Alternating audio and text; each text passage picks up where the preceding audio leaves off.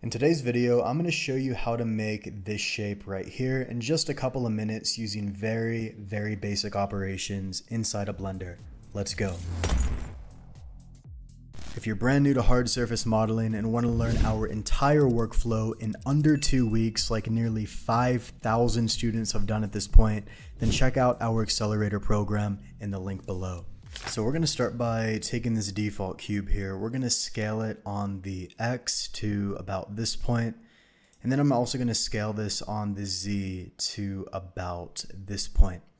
Now, whenever I scale something, generally, this is not a hard rule, but generally I want to apply the scale because usually in my workflow, I'm going to end up adding a bevel, and the bevel is going to be a bit skewed. But if I press Control A and apply the scale in object mode, it's going to be an even bevel. Again, not a hard rule, but you know, I've been doing this so long, I kind of know ahead of time when to apply the scale, and you'll get there as well. So I'm going to press Control R to add in a loop cut. I'm going to position it to about here, so we're not like completely symmetrical, a bit offset. Then I'm going to press Control B to add in a bevel like that, just one segment. You can scroll down, and that'll basically allow me to go into face mode. And by the way, I'm using machine tools to quickly get in and out of edit mode. It's probably the best add-on you can get. And then I'm just going to take this face and move it up a little bit. And I'm also going to take this edge here and kind of slide that over a little bit as well. I think that'll be good. And then I'm just going to select everything, X, and then limited dissolve. We can get rid of the junk on the side there. And then I'm just going to go into edge mode. I'm going to take these two edges right here. I'm going to bevel it with a couple of segments. Just scroll up. And then over here, I'm going to take this area, Control B, and I'm going to bevel until it starts overlapping. When it starts overlapping, you can press the C key to clamp it, click. The only issue is you're going to have a redundant edge right here because they meet at the center, right? So you can select everything, M, and then merge by distance to get rid of that, those two overlapping edges there. So that's going to be kind of the first step to create the shape I want. And then I'm just going to right click to shade auto smooth. Now, whenever I'm going through my design process, I like to actually go in here and just make sure I have all the bevels kind of set. You can kind of see we have bevels here, but we have these hard edges right here. I'm going to go ahead and bevel that just kind of arbitrarily. And then this one, I'm going to bevel to about that point, maybe right to about there. It looks good. And then I'm going to do something a little bit tricky, but it's going to give us a really cool and interesting shape. I'm going to add in a cylinder, Shift A, mesh, and then cylinder. Going to give this, going to give this 64 vertices. And if you're new to the channel, the reason I say 64 is because the default is 32. I just like to double it. It gives it like a more rounded effect. Gonna right click to shade auto smooth, and there we go. And then I'm just gonna go into the front view here. I'll press 3 or 1 on the number pad depending on your orientation. Then I'm just gonna rotate this RY90 and just kind of move this cylinder over to here. And then what I want to do is I want to go into vertex mode and then Z to go into wireframe. I'm gonna box select all these vertices right here, and then just X to delete those vertices. And now I'm just going to have, I guess, a semi-cylinder, you could call it. And then I'm just going to go into side view here, and in wireframe, I'm going to scale this and just hold Control. And I'm just going to position this right here, kind of on the edge. We're going to be merging these vertices, so we don't have to be perfect. Don't worry about that. And then I'm just going to move this over to here, roughly. And then I'm going to take, or actually I'm just going to scale it on the X, just kind of position it right to about here. Again, we don't have to be perfect because we will be merging this together, so don't worry about that. Now, the next thing I want to do here is I want to join this to this object. I'm not going to run a union because I'm just going to join everything together, and you'll see what I mean in a second. I'm going to take this shape, shift click this shape, and then Control J. That's going to join it together, but it's not going to be physically merged together. So to do that, what I can actually do here is I can press Control R to add in a vertex on this edge right here. So Control R. And then if I just go into vertex mode, I'm going to take this vertex and I'm basically going to double tap G slide it to about there. If you want to be very accurate, you can actually go up here to vertex snap and then G, X, and then hold control to snap it. And then I'm just going to take this vertex right here, shift click on this one, M, and then merge at the last vertex. All right. So now this is physically merged with this object here. Now I have to do the same thing to this side, so not really a big problem. I'm going to go ahead and control R. As a matter of fact, I'm going to take these edges and just kind of move this back a little bit. Then I'm going to take this vertex I just added in, same idea, G, X, hold control to snap it to those vertices so it's perfectly aligned. And then I can just go into wireframe, select this one, shift click on this one, M, and then merge at last. And we're going to get this area physically merged together. And then for the bottom portion, you might be tempted to run a symmetry or a mirror, but this isn't a symmetrical object. If I run a mirror, it's going to do that. So since this isn't symmetrical, we unfortunately need to do this again manually. So same exact idea, I can just go in here, and I'm doing this slow on purpose. You can kind of follow me, but I'll just speed up this part. Going to snap that one, merge that one to there, and same idea, control R, going to snap that one, and then merge. You can also press the period key on the numpad to zoom in, and I'm going to take this one and merge it right to there. So M, merge at last. If you're using machine tools, you can just press the 1 key as well. Now, for a bit of context, you might be wondering, why am I merging this one here, and why am I not merging this one to this one? I'll show you why that is. If I take this vertex and I merge it to that one, it's going to move this edge right here. It's going to bend that edge, and it's going to cause a shading distortion. So what I'd much rather do is just move the part on the cylinder and merge that one there, so we're maintaining the flatness of this face. Hopefully that makes sense. And just to kind of show you, it's probably not too obvious, but I do want you to kind of understand what it's going to look like if I merge this. It's slightly bent, and that's going to cause a shading distortion. I don't know if you can see it. It's not super obvious, but there's going to be a little bit of a shading warp right there. So it's not really a big deal, but I'm just trying to keep things consistent. So I'm going to merge those two together. And now we're going to have this shape right here. Now what I want to do is I want to take this vertex up here and then take this one, and I'm not going to press the F key. I'm going to press the J key. A lot of beginners mix this up. So if you press the F key, it's just going to add in an edge. It's going to fill the edge. The issue with that is it's not going to physically be connected to the face. This is still a singular face right here. The edge is just kind of hovering over it. If I press the J key, it will physically slice that face in half. So now I have a face here, and then I have a face here. All right. And then I'm going to do the same thing with these two vertices, press the J key, and now I can just go to this face here, delete that face, and I can hold Alt and select these edges and fill that.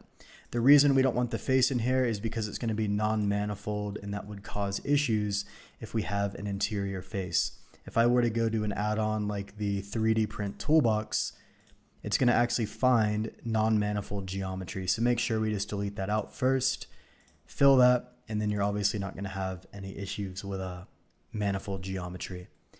So now what I want to do is I want to add a bevel right here, but I don't have a lot of space to do that. So what I'm going to do here is just dissolve out these two with Control X, and then dissolve out these two with Control X. That should give me some more space. If you still don't have enough, you can do one more here. You could even do one right there. And dissolve that one as well. And then I can go in here to these two edges, Control B, and just kind of add in a bevel just like that. So now we kind of have this shape. Now the only downside if I do that is it's going to disrupt the curvature of this cylinder, which means you're going to have a pretty visible breakage right here because it's not a perfect cylinder anymore. If that bothers you, you can do something else here. You could probably just go in, take these vertices here and just kind of move those out, give yourself a bit more buffer, and then I could probably go in here and add in the bevel that way. It just kind of depends, you know, what type of compromise you want to take. You can see here the shading is a lot better because we're not disrupting that curvature as much. So kind of up to you how you want to do that. What I think I'll do is I'll bevel right to this point. Just make sure clamp overlap is turned on with the C key. Select everything, M, and then merge by distance to get rid of those overlapping areas. And now we're going to have this shape. Now what I want to do is I want to hop into top view and add in another cylinder here. So Shift A, cylinder, we're going to scale that down. We're going to move that over to here. Now what I might also do is I might go into vertex mode and just box select this area, pull this out a bit more, and then I'll take this cylinder and move this over to here, and then just run a simple difference Boolean.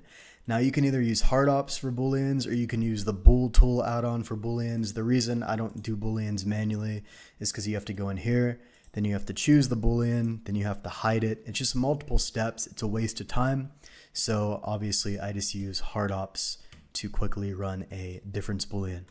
So we're going to do that, and we're just going to position it, I guess right there is fine. And then I'm going to duplicate this cylinder, move it over to here. I'm going to scale this one up, and then just run a difference Boolean on this area over here as well. So now we're going to have this type of shape. Now, I don't like adding in the micro details until my larger details have been added on the model. And the reason for that is I can focus on the big things first and then go to the secondary and then the tertiary details. So I'm going to go in here and I could either apply, I'll just go ahead and apply it. I think I'm done with that. So I'll apply that Boolean, Control R to add in a loop cut right here. And then we'll just bevel that. E to extrude, right click, and then Alt S to kind of scale that in, kind of scale that down. And then we'll go in here and bevel that. That looks pretty cool. And then we're going to go over to this one, and I'm just going to do a similar thing. I'll just go ahead and apply that Boolean. Same exact idea. We'll go in here and do the same type of thing. Not too sure why that loop didn't go all the way through. Looks like that's because we have an n-gon down here. So what I'm going to actually do here is I'm going to fix these connection points. I'm just going to add in a loop there, and then join that, and then add in a loop here, and then just join that as well. And then I can dissolve out with Control X these bad connection points. So I could even go down here and join that. Just give it a nice perpendicular connection point and then dissolve that one out as well. And I could do the same thing on this side, dissolve that, and there we go. Now we have much cleaner connection points. Cool, so I can go ahead and add in the loop now, Control B, and then just add in an extrusion. So E, Alt S, and then just kind of scale that to about that point.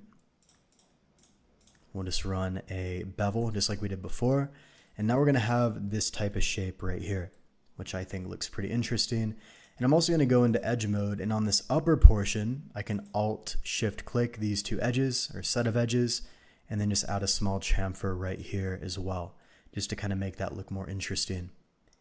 So I like that. I'm also going to go in here and I'm going to go to select sharp edges, but I don't want to select these interior edges right here. These ones I don't want to bevel.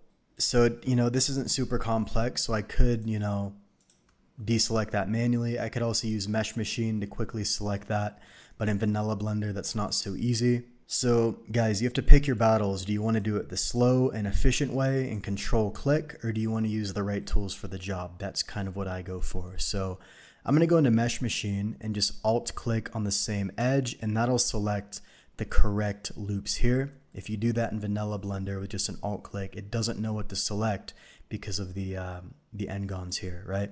So select one edge, Alt click the other, and Mesh Machine will select that automatically.